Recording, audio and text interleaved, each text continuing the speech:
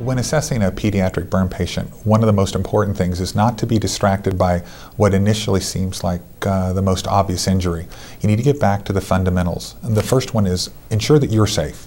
The second part is to ensure that the patient and the family is safe. Then progress forward, check the level of consciousness, check the airway, check the circulation.